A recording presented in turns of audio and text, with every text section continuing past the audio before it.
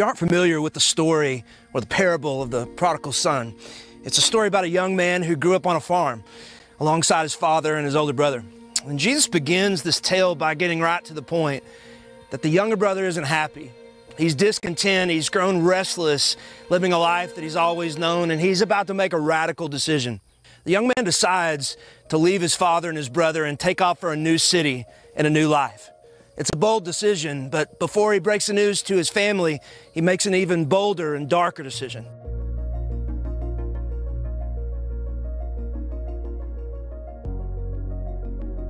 Listen to what Jesus says in Luke chapter 15, verse 11 through 12. He said, a man had two sons. The younger of them said to his father, "Father, give me the share of the estate that falls to me." And so he divided his wealth between them. We learn in the first two sentences of the parable that not only did the young man inform his father that he was leaving home for a new life, but incredibly, before he left, he asked his dad if he could have his share of the inheritance. And think about how painful that must have been for his father. It would have been hurtful enough for the young man to just say, "Dad, I'm leaving," but he doesn't stop there. He tells his dad he wants an early payout of his inheritance. The hurt and the pain that the father must have felt in that moment will be the discussion of another session, but it brings us to an all-important question. What would bring the son to make such a shocking request of his father? What was the internal dialogue occurring in the heart and the mind of this young man that led him to have such disregard for his relationship with his dad? Well, if you're anything like me, when you read the story of the prodigal son, you rush past this important question in order to move quickly to the end of the story, where we see one of the greatest pictures in the Bible of God's grace. But in doing so, we miss one of the most crucial questions that helps us get to the heart of this story. Why did the younger brother choose to leave in the first place? While Jesus is not explicit in describing the younger brother's motivation, to me, there seems to be only one logical conclusion: that somewhere along the way in this young man's story, his eyes started looking toward the horizon, and he saw the bright lights of the city in the distance. In the mundane daily routine of his life on the farm, a question started creeping up from deep within his heart.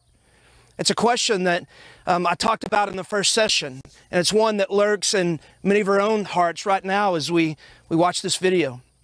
Is there a better life out there that I'm completely missing out on by staying here in this place, being obedient to God?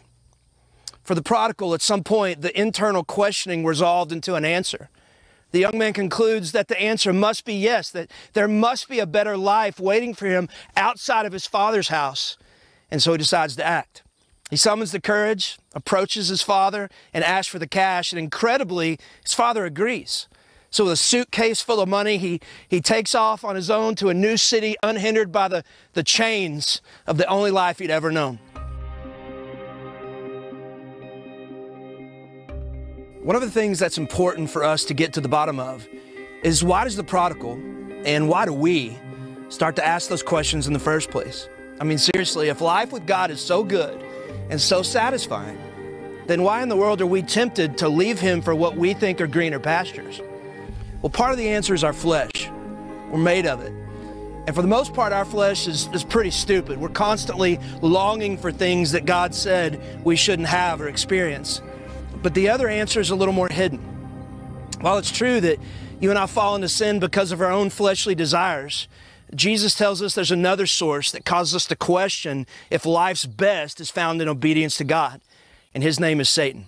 For us to get to the bottom of how Satan works in our lives, I want to ask you a question. Have you ever been lied to? Most of us have, and it hurts. When I was a senior in high school, I was actually dating a girl that was a sophomore in college. And one day before Halloween, she called me and invited me to come to her school and go to her sorority's Halloween costume party. And she informed me that everybody there was going to be in costume, and that she had a special request. She wanted to go as Tinkerbell, and she wanted me to go as Peter Pan. And I didn't know what I thought about that, so I started asking her about the costume, what would that entail, and she told me, you know, there's going to be a little feather cap, and she probably wanted me to wear green tights, and I was like, wait a minute. I informed her, I'm a senior in high school, and you want me to go to a college party wearing green tights? And she's like, yes, everybody will be in costume. It'll be great. Everybody think you're so secure in your manlyhood. And so stupidly, I said yes. And Drove up there, got in the Peter Pan costume, green tights at all, walked into the party. I kid you not, I walked in and I was the only man in the room wearing a costume. And not only was I wearing a costume, but I was wearing green tights and a Peter Pan outfit. I looked at her and I said, hey, I thought you told me everybody was going to be in a costume. And she said, well, it was actually costume optional, but I didn't really want to tell you that because I was afraid you wouldn't do it. And so, true story, I walked out the door and that was the end of our relationship. Now, after lots of counseling and therapy, I can look back on that night and I can laugh. But here's the reality of it all, is I would have never made that decision if I had known the truth. I made a dumb decision that night for one reason. Somebody told me a lie and I believed it. And so that brings us back to Satan. The scripture teaches us that besides our natural sinful desires, one of the primary reasons we choose to disobey God is because of Satan himself. And so if we know sin is wrong, how does Satan get us to choose the path of sin? It's simple. He lies to us. And instead of believing God, we believe him. And then we go out and make some monumentally stupid decisions. Listen to how Jesus describes Satan. He says, you are of your father, the devil, and you want to do the desires of your father. He was a murderer from the beginning, and he does not stand in the truth because there is no truth in him. Whenever he speaks a lie, he speaks from his own nature, for he is a liar and the father of lies. So what Jesus wanted you and me to know is that Satan, by his very nature, is a liar. So if something is coming out of Satan's mouth, we can pretty much take to the bank that he's lying. And though Jesus never mentions Satan as a character in the parable of the prodigal son, his influence is evident. If you listen closely, you can hear the whisper of the father of lies in the young man's ear. Hey, you're really missing out by living here with your dad. Don't you think life would be more fulfilling if you lived by your own rules and on your own terms? You see that big city over there?